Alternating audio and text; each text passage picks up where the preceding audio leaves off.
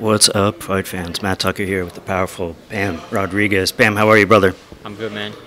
Got a big fight with Pedro Guevara coming up. How's camp going? What are your thoughts coming into this fight?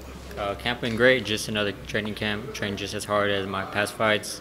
But coming into this fight, I know I'm going to go out there and put on a great performance. You know, Pedro has a lot of fights under his belt. What sets you apart from him? Everything. Everything that I bring to the table is just, I feel like it's a lot better than what he brings to his table. So come Saturday night, he's going to find out who Bam Rodriguez is and find out it's another level when he can get in the ring with me.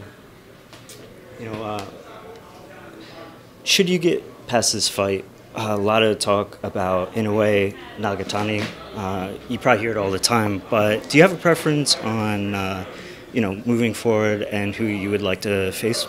I mean, yeah, Nakatani is the more reasonable fight than Inoue, just because we're closer in weight class. So I've been saying plenty of times, it's just a matter of time before we get in the ring with each other.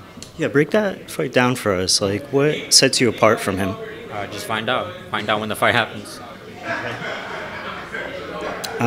In other wild news, Oscar De La Hoya just called out Eddie Hearn for a 6 versus 6.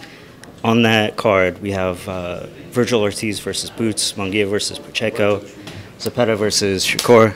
Powerful Boots Ennis stopping by. What's up, buddy? And Oscar actually called out Eddie for a fight on that. What do you make of that? And would you want to be on that card?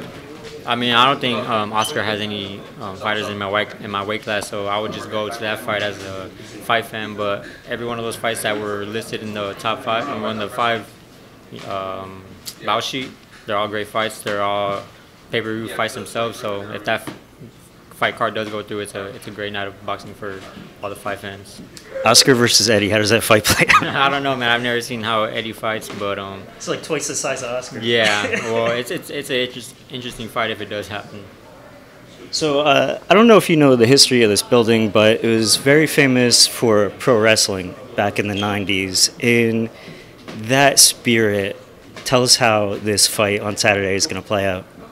Man, I don't know. I've never watched wrestling, as a kid or anything like that. I've never been into it, but I mean, he said it's known for its wrestling history, so I think just it's gonna be the same fireworks for the card me and Boots put on.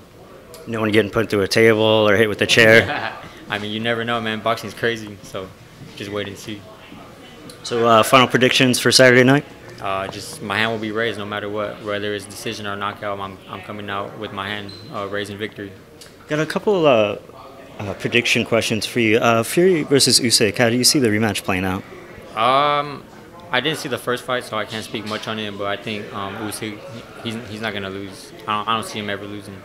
And Mike Tyson, Jake Paul next week. Kind of a wild matchup. What do you think? Man, I just hope Mike Tyson doesn't get hurt. If Jake Paul goes hard on him, then I think, he has a chance of hurting Mike in a bad way. But I hope that doesn't happen. I hope they just, take it easy on each other. But I mean, it's a cool fight overall. If Mike knocks him out, greatest win of all time? I mean, not the greatest, but it's a big win for Mike. You heard it here. The powerful Bam Rodriguez.